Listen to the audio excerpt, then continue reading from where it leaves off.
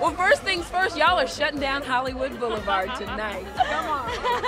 Yeah, I'm from LA, born and raised, so anytime I'm here at Hollywood Boulevard, it reminds me of my childhood. It feels very surreal. You know, I was telling Dr. Dre, LA is another character in this movie. It truly is. It really is. I think we were excited to bring that energy, that story to this. You know, the previous films, the first one especially, took place in Philadelphia, and I came to love that city, but this is my hometown, so it's a pleasure to honor it in the context of these films.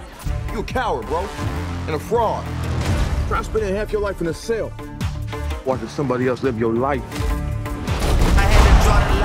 I'm just getting started, little brother. I had to draw the line between my brothers and my enemies. I'm coming for it all. So the film's not only about to drop. Michael just dropped the Calvin Klein ad on us. Yes, he What did. are our thoughts, Tessa?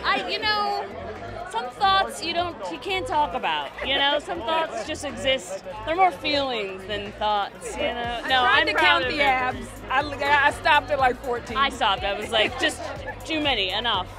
Too much. This is the first film without Sylvester Stallone in the Creed legacy. What do you think the fans are going to think when they see this? How they will appreciate it? I really do feel like Sly is so much a part of the DNA of these films that I think they'll feel his spirit even though he's not himself on screen. And do you see, I think where this left off, I always think there's a lot of story still to be told. What do you think? I think as long as fans are excited to see us, we're excited to come back and return to these characters. We love playing them.